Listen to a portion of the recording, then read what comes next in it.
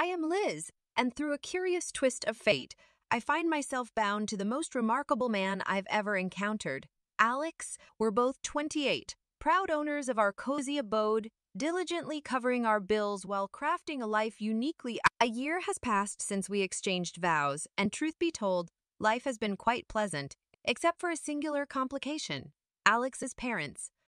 Now, don't get me wrong. I never anticipated playing the role of the knight in shining armor as the daughter-in-law. However, I certainly didn't envision becoming the family's unwelcome guest either. The inaugural encounter with my in-laws felt akin to entering a lion's den with a stake strapped to my neck. Jane, my mother-in-law, possessed a knack for scrutinizing me, as though pondering whether I was more of an inconvenience or just plain dull. It was evident that she had formed her opinion about me before I could even utter a greeting. Alex had forewarned me about his mom's assertive personality on our way to their place that first time, advising me not to take it too personally. Despite my efforts at dinner while innocently passing the salt, Jane seized the opportunity to reminisce about Stephanie's culinary prowess, referring to me in the third person. Alex, seemingly uncomfortable, acknowledged her remarks without meeting my gaze.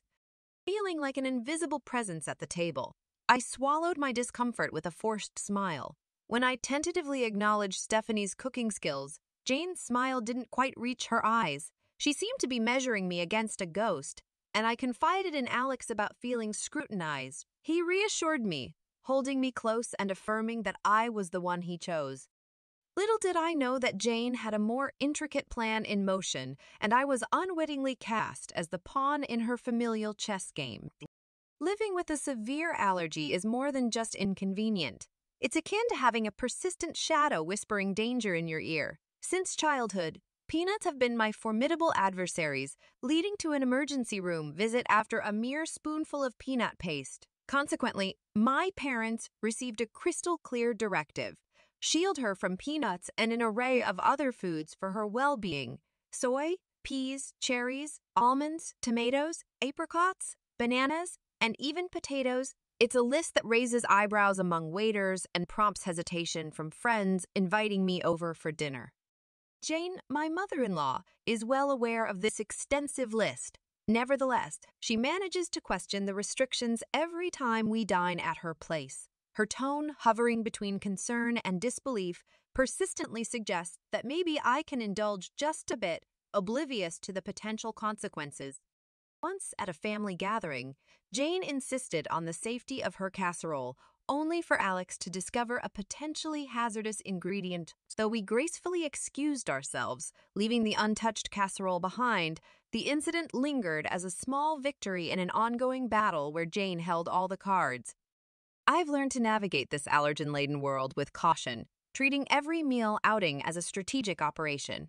Alex, with his supportive demeanor, accompanies me through this culinary minefield, constantly reassuring me that my cautiousness is justified. Yet, Jane's subtle jabs persist, extending beyond the dinner table. Her texts carry a warning tone, reminding me that not everyone takes my conditions seriously. It's more than a mere jab. It's a reminder of vulnerability, a realization that my allergy is perceived as a weakness to be exploited. Dinners at Jane's house are orchestrated affairs, resembling a play where everyone knows their lines except for the unwitting lead. I, the daughter-in-law, I was the unpredictable element, the wild card capable of unintentionally stirring up a commotion with a single bite. Alex did his best to ease the situation, but there's only so much you can do when you're playing on someone else's home turf. On a particular evening, the tension hung in the air as heavily as the gravy on the table. Jane was bustling around, placing dish after dish on the table. I sat there with my plate empty, anxiously waiting to discern what I could eat without risking a hospital visit. Alex, in his ever-supportive manner, passed the green beans, urging, "They're just divine." Jane's voice dripped with sweetness that failed to reach her eyes. Eyeing the beans, I sensed something was off. "What's in them?" I asked. "Oh, just a touch of almond slivers for crunch," Jane replied, waving a dismissive hand. Halting Alex's reach, I said, "I can't eat those. Almonds are a no-go for me, Jane." Feigning surprise, a hand to her chest, she responded, "Oh dear, I must have forgotten. Silly me." Alex stood up, his chair scraping back. his voice firm with frustration. Mom, this is serious. Liz could end up in the hospital. Jane's eyes narrowed slightly and she retorted, I just wanted to make something nice. It's not my fault Liz has all these allergies. The room fell into an uncomfortable silence, forks pausing midair, and embarrassed glances exchanged. Mark, Alex's dad, attempted to diffuse the tension. Let's just enjoy the meal, shall we? There's plenty Liz can eat, but the damage was done. The rest of the dinner passed in strained politeness, with Jane asking pointed questions about my allergies, as if she were jotting down notes for the next time. Later, when Alex and I were alone, he apologized. I'm sorry, Liz. I should have double-checked everything before we came. Tired of feeling like a problem to be managed, I responded, it's not your fault, but I'm starting to think your mom does these things on purpose. He didn't answer, and he didn't need to. We both knew the truth. Jane was serving up a side of malice with every meal, and I was the main course. I could always tell when Jane had been working on Alex. He'd get this distant look in his eyes, as if he were seeing through me, weighing her words against his own judgment. On this particular evening, a cloud seemed to settle over him, and I knew it before he even spoke. My mom thinks we should consider. Well, she thinks we might not be thinking about the future enough, Alex muttered, not meeting my eye as he fumbled with the TV remote.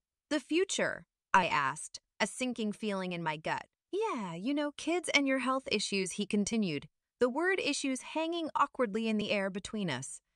She talked to you about my allergies again, didn't she? He sighed, setting the remote down. She's just worried, Liz. She thinks it's a lot for us to handle, especially if we want a family. I bristled, asserting, we've talked about this.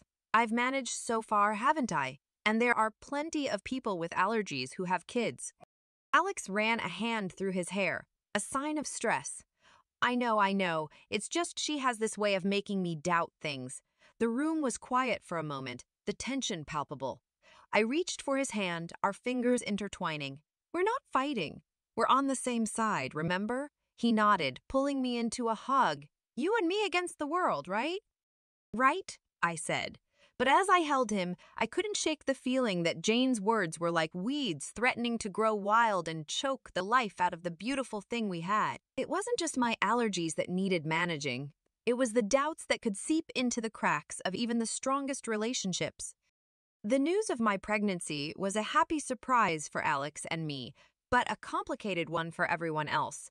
When we announced it to his parents, Jane's reaction was like watching a robot trying to mimic human emotions. A pause, then a smile that didn't quite match the situation.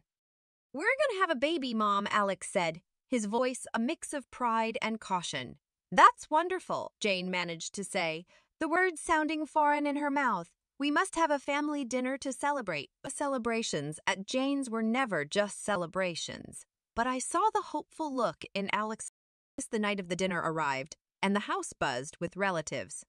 Jane was the perfect hostess, moving gracefully from guest to guest. When she reached us, her smile was practiced. Congratulations, Liz. This is such a joyous occasion. Thank you, Jane, I replied, trying to match her formality. We're excited. Alex wrapped his arm around my waist, a silent thank you for playing along. As dinner approached, I felt the familiar anxiety. A table full of food was a minefield for me, but tonight I hoped would be different. The table was a feast, and I felt every eye on me as I hesitated, my hand hovering over the options. Go on, dear, Jane urged, eat up. You're eating for two now? I smiled weakly, choosing the safest options, vegetables and rice, plain and simple. But as I reached for a slice of bread, Jane stopped me. Actually, maybe not that one, she said quickly. I'm not sure if the baker used soy flour.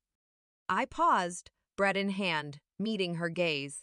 There was a flicker of something there. Concern, or perhaps it was a challenge. Thank you for letting me know, I said, placing the bread down. However, warning bells were already ringing in my head. How did she know about the soy flour? It felt like too close a call, too perfect a save. The rest of the meal passed in a blur, with congratulations mingling with the clinking of glasses. Yet, I couldn't shake the feeling that Jane's hospitality was a veneer, concealing a trap set and waiting for just the right moment. The family dinner, meant to celebrate our future baby, was nothing short of a banquet. Jane had outdone herself, creating a spread that would make a Thanksgiving dinner look modest. However, My stomach was tied in knots, not from hunger. Every dish felt like a potential hazard, a hidden enemy that could send me to the hospital. As we all took our seats, lively chatter filled the air, comprising the usual family gossip and stories. Jane, at the head of the table, presided over the feast like a queen in her court. She called everyone to attention with a gentle tap of her glass.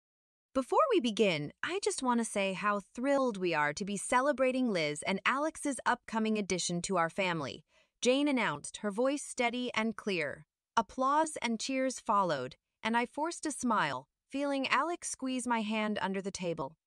"Thank you, everyone," I said. "We're really looking forward to this new chapter in our lives." The meal began, and I tentatively picked at my food, choosing the simplest items. Alex watched me, his brow furrowed with concern. "You doing okay?" he asked quietly. "Yeah, just being careful," I replied, pushing a roasted potato around my plate. Jane's eyes were on me, and I felt like a specimen under a microscope. "Liz, you haven't touched your salad. The dressing is on the side, just as you like it," she said, her voice tinged with forced cheerfulness. "Thank you, Jane. I'm just not much of an appetite tonight," I said, avoiding the salad that could easily contain hidden allergens. As the dinner wore on, tension grew. Every time Jane offered me something, my anxiety spiked, and the room felt hot, the walls closing in. Then came the cake, a beautiful confection with layers of sponge and cream that drew admiration from the room. Jane cut a slice and handed it to me with a smile that might have been genuine if I hadn't known better. "For the mom-to-be," she said. "I really shouldn't," I said, looking at the cake, then at Alex, then at Jane. "But it looks delicious." "Oh, come on, Liz. One little bite won't hurt. For the baby," Jane pressed, her voice as sweet as the icing. That's when Alex's dad, Mark, stepped in, swiftly knocking the plate from my hands. The cake tumbled to the floor, and stunned silence fell over the room. "What the hell, Dad?" Alex exclaimed, anger and confusion in his voice. Mark stood, his face pale but his voice firm. "I saw the label in the trash. That cake has peanut oil in it." To a room erupted in chaos. Jane's face showed shock, but her eyes betrayed something darker, fear, maybe guilt. Alex stood, his chair clattering behind him. "Mom, did you know about this?" Jane's mouth opened and closed, but no words came out. In that moment, the truth became as clear as the danger on my plate. The room was dead silent after Mark's revelation, the dropped cake like a crime scene on the hardwood floor. Everyone's eyes were locked on Jane, who seemed to shrink under the collective gaze. "Mom, is it true? Did you know?" Alex's voice cut through the tension, sharp and demanding. Jane looked away, her jaw clenched, and for the first time I saw a hint of fear in her eyes. Maybe she realized that her actions hadn't just endangered me, but jeopardized her relationship with her son, her reputation, everything. The rest of the evening was a blur of arguments, tears, and hushed conversations as the family tried to process what had happened. Alex and I left early, the weight of the evening heavy on our shoulders. We didn't speak much on the drive home. What was there to say? The truth was out, and with it, the facade of a polite, if not happy, family was shattered. The drive home was quiet, filled with a heavy silence, loaded with things left unsaid. When we finally walked through our front door, Alex and I just stood there, the echo of the night's drama still ringing in our ears. Alex was the first to break the silence. "I can't believe my own mother would do something like that," he said, his voice hollow. I sat down on the couch, the cushion failing to comfort me. "I know it's a lot to take in," he said, sitting beside me and taking my hands in his. "I'm so sorry, Liz. This is unforgivable." I looked at him, seeing the pain in his eyes, and my heart ached. "It's not your fault, Alex. We couldn't have known she'd go this far." But the truth was there, hanging between us. Jane had crossed a line, and there was no going back. The family was in pieces. Some stood by us, shocked and appalled by Jane's actions, while others struggled to wrap their heads around the reality of the situation. The next few days were a whirlwind. Alex's phone buzzed constantly with messages and calls from relatives expressing shock, support, and apologies. Through it all, there was deafening silence from Jane. No apologies, no explanations. Alex finally broke the news to me a week later. "My dad's left her. He can't get past what she did, he said, a twinge of something like regret in his tone. He said it's been a long time coming. I wasn't sure how to feel relief, sadness, pity. And Jane? I asked tentatively. She's not handling it well. She's alone now, Alex replied, a twinge of regret in his tone.